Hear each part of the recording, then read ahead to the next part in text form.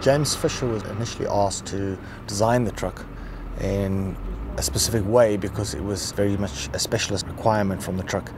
We wanted to take a container type tipper truck and put a base onto it. So the container that sits on the back of it would extend out.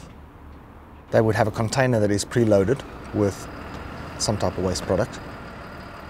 Automatic twist locks would lock, securing the container to the truck.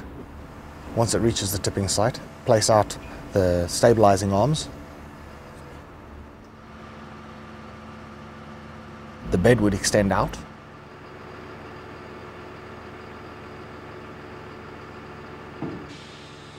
Then you could tip the truck, and once it got to 20 degrees off center, the little arms would open up, allowing the doors on the container to automatically open. Once it reached a 50-degree tipping point, that would be the maximum tipping point allowable. If you should breach that for any reason and you hit a 60%, then alarms would go off. Once you'd tipped the truck and made sure that all the waste material had access to the container, you would tip the container back to level. As you reach the 20-degree level, the doors would automatically close again.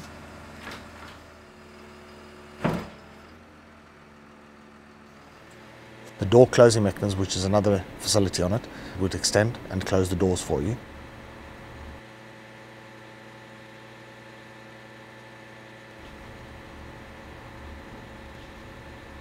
And you could operate this truck from either internal controls within the truck or external controls via this box.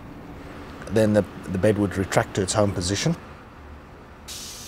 and you could pick the hydraulic legs up, drive away.